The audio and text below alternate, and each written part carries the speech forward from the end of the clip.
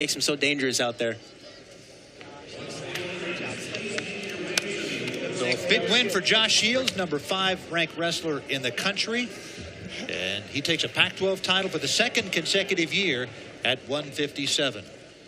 Over in the third place match, it's Paul Fox of Stanford against Coleman Hammond of CSU Bakersfield. Paul Fox finished third last year at Pac-12's at 157, trying to do it again. And remember, the winner of this one goes to the NCAA tournament. And they have one more period left in that one. And Fox leading Hammond 4-2. Fox did not want to go underneath Hammond. Hammond is funky on top. Hammond's got to press the pace, and he is. Fox got some pretty good shots himself. You see he gets into a head inside single. Number 1 takedown wrestling, head inside single, backside. Let's see if he can get to that far ankle, and he does. And he just gets that too. So Hammond picks neutral. Gets taken down pretty easily by Fox's sweep single leg. So 6-2 for Fox, and again, it's a third place bout here at 157, but an NCAA tournament berth is on the line. Paul Fox, a redshirt junior. Coleman Hammond, a redshirt senior. So NCAA allocates 3 per for this weight class. Is that right, Rich? We have That's three right. qualifiers in the Pac-12. So this is all money on the line here. Fox has got to win this match to get his bid to NCAAs. So I was talking about meeting Willits at this get-together between sessions. There's a lot about the promotion of the sport. Oregon has a couple of interesting things going on. One, they've added women's wrestling at the high school. A big push here for women's wrestling in Oregon in recent years. They keep growing the numbers, and now next year at the state tournament, there's going to be an official state championship for women's wrestling. They just start. I believe they had one this year. Was this the first or start next year?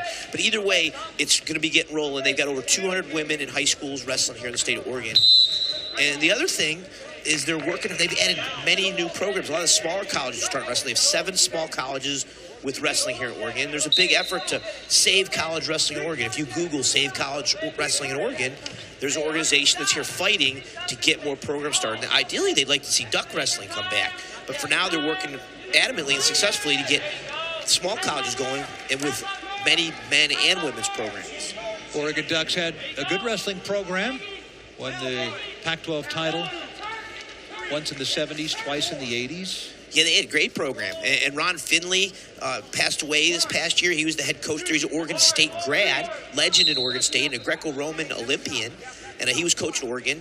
And sadly, they let that program go, and they're hoping to bring it back and working to bring it back. One of the great duck wrestlers is Chael Sonnen. He's a UFC legend, killing it in the UFC. Now he's broadcaster and analyst for, many of the mixed martial arts shows.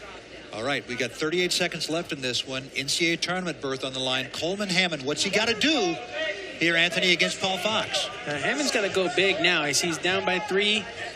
Fox is wrestling smart. He's going to stay near the edge of the mat there, just drain out the clock. So if I'm Hammond, I got to take advantage right here, get a fresh start, go for my big move. What's my throw here?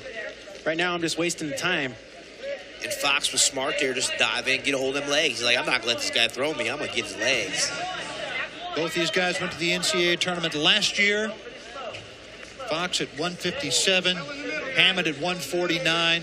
And it's Fox who's going to go back to the NCAAs in Cleveland coming up in 3 weeks at Quicken Loans Arena.